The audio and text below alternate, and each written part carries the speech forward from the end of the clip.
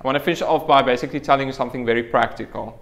So with hidden Markov models, like with many probabilistic models, it's good to work in the log domain, okay? Because you're multiplying together things that are very, very small, we rather work with logs so that you don't end up with underflow problems, okay? But there's one extra bit of something that you need because you can't just take logs everywhere and hope that it would work out, because you actually run into a small problem, okay? And I just want to make, and the way to deal with that is a trick called the log-sum-exp trick, okay? So I just want to make this a little bit concrete. Just very quickly, if I take the log of A times B, then what's that? Log A plus log B, that's correct, okay? And that solves the problem, because if these numbers are very small, then these are still manageable. They're much larger, okay? Now the problem that we are going to run into is that log A plus B, what the fudge is that, okay? That's, if we're summing up things that are small, we can't just immediately just do that in the log domain and our life is wonderful, because there isn't like an easy rule for what the fudge that is, okay? And in the forward algorithm, if you remember, we were actually summing up a bunch of probabilities, and that's where the problem comes in. So very concretely, in hidden Markov models, you might end up with an equation looking like this, okay? So these are our alphas, okay? You've got your emission distribution, and you've got transition probabilities, and then your previous alphas, and you're summing up a whole bunch of these probabilities. Now, we can take logs, and you should do that. That's a good idea. So then what happens is you end up with log of P of xt given zt is equal to j, okay, plus the log of that thing, right? So you end up with the, now you've converted everything to logs, okay? So you're actually, even here, you're actually storing log of A and log of alpha. So you can convert that back into like linear land by just taking the e to the power of the log A plus the log alphas, okay? And then this equation is exactly the same.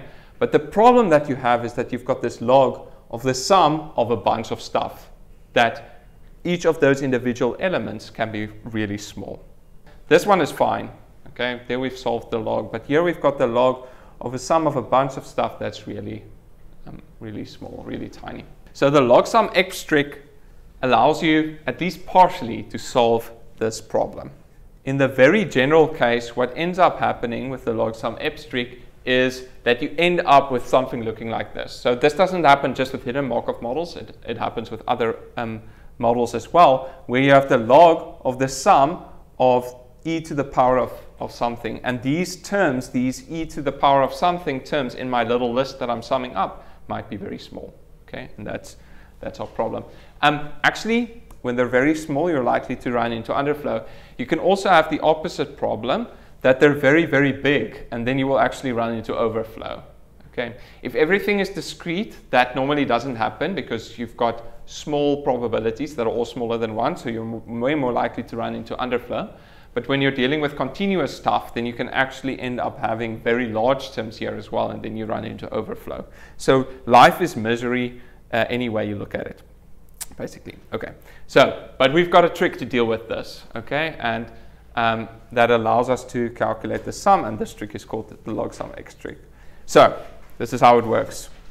We've got the log of a bunch of numbers, e to the power b1 plus e to the power b2 plus, okay, a bunch of stuff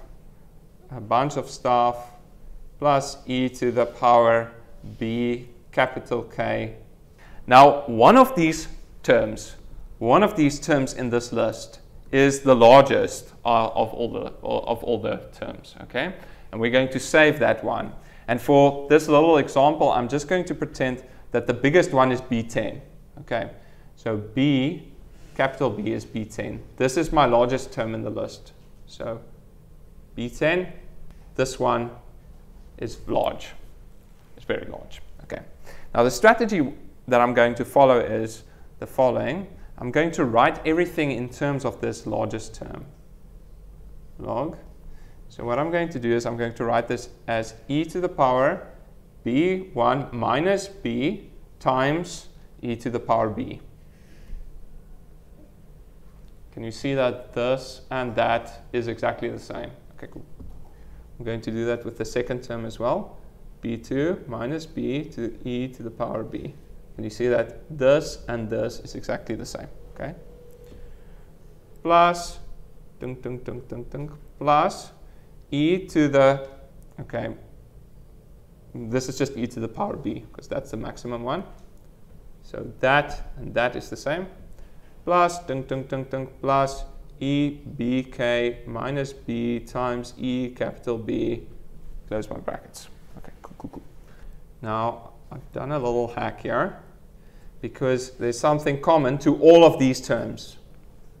The thing that's common is e to the power b times, okay, and then I still have e b1 minus b plus e b2 minus b plus plus 1 plus plus e bk minus b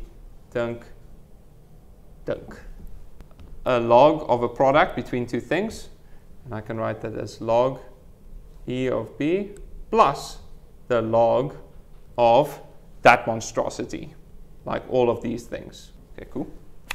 And the log e of b, that's just b, okay, plus the log of all of those other terms. Now, how did this make my life better?